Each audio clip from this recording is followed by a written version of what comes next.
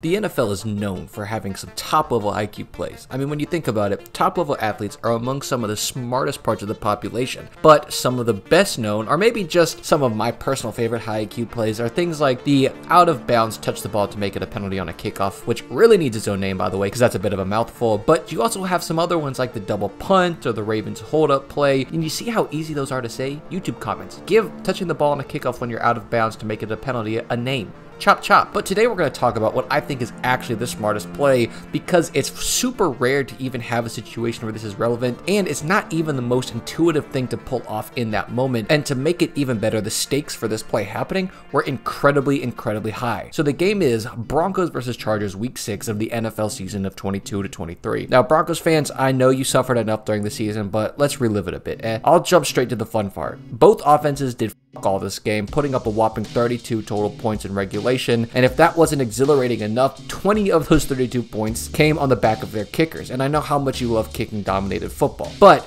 at 30 field goals and 1 touchdown apiece, this game was forced to go into overtime, where it looked to be more of the same thing with 3 possessions and 3 punts. But that 4th punt changed everything. J.K. Scott ripped an absolute missile going 48 yards with 5.7 seconds of hang, which is probably one of the best punts of his career, especially given the circumstances. But what happened when you get too much time to your gunners is you give those gunners time to think. And thinking gunners are dangerous forces. So in the seconds that lead up to the returner attempting the catch, the gunner, Ja'Sir Taylor, concocts this plan. Currently, there's nothing he can do as the fair catch is happening, but he knows that Locke, the guy that's right in front of him, hasn't seen the fair catch signal, meaning he doesn't know if there's going to be a return. Using this, he brings his arm up like he's trying to just create separation to react to the way that the returner cuts. But this is all a ruse, because as soon as Locke brings his own arms up to try to deter Taylor from getting that level of control over his central mass, without realizing why this is so important, Locke becomes a blocker. And the blocker can be used as a battering ram to disrupt the play, because the refs will see it as just a guy trying to get off the block, which Ja'Sir does